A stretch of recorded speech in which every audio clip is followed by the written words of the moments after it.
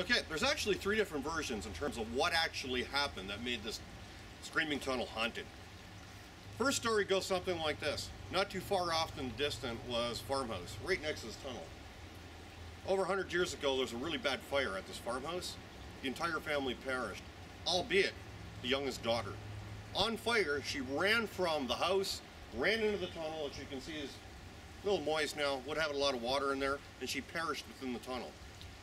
Legend has it that her ghost haunts this tunnel around midnight every night.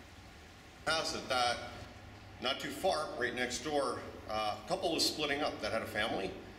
The mother was going to take the daughter. The father decided he didn't want to lose custody of his daughter, so he brought her into this tunnel and murdered her. And supposedly, you can hear the screams of the young daughter, the ghost of the daughter, screaming at midnight every night. I'm at the other end of the screaming tunnel.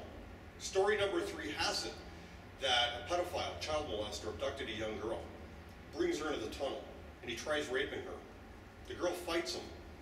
Upset that the girl fights him back, he starts beating her over the head with a rock until he kills her.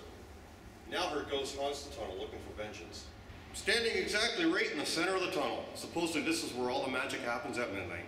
You come in here, you light a candle, you light a match, perhaps your lighter. Supposedly it's supposed to get blown up by the ghost of the girl. And if you're lucky enough, you'll hear her screaming. One last story to whet your appetite before we leave the screaming ghost tunnel. Something that's really cool.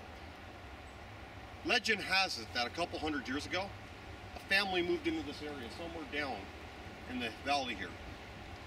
Right about the time the Mayflower came over North America. The story goes something like this. They were part of an occult group that did a lot of evil, really bad things.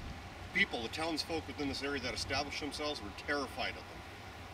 Go one step further, the reason that the Screaming Tunnel exists and has this wonderful mystique, ghostly legend about it, is because they cursed it.